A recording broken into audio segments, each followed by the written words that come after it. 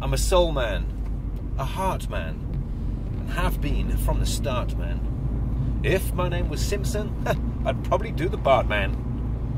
But it's not. The name's Lee, Jules Lee, and I share, literally, chapters of my life and thoughts that go on in my mind with interested parties daily. And now I even do it on the radio. What a place to be! And I know I can't be to everyone's taste, their pick of the week, the proverbial cup of tea, and it would be rather foolish and a little naive of me to think that I possibly could be.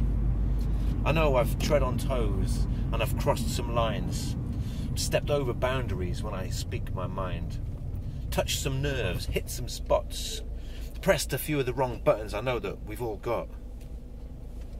But I'm also a good listener. You see, there's always time to learn.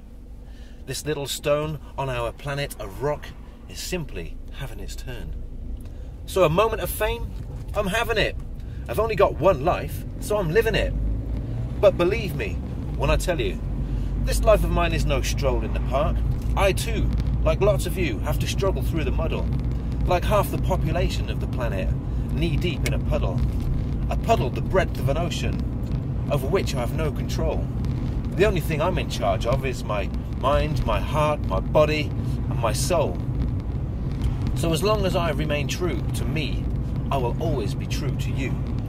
And that, my friends, is exactly how I roll. And I wonder, what's your point of view?